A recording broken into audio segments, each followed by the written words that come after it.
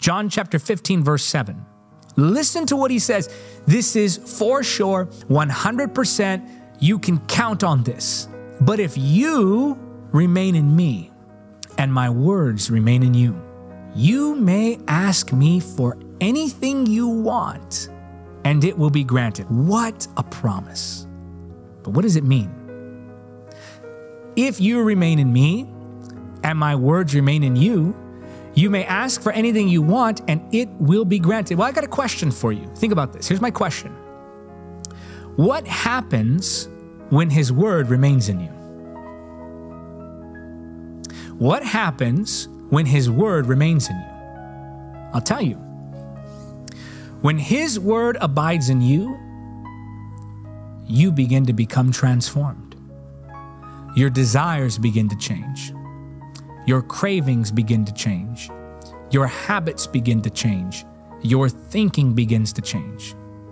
So if his word abides in me, then I begin to become transformed in my desires. And what begins to happen? I begin to pray what he wants.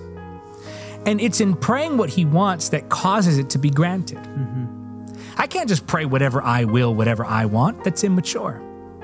But when I align myself with his word, what he's promised, then I begin to see the manifestation of those prayers. What does it mean now to remain in me or abide in me? Now this is important because here's the condition he laid out.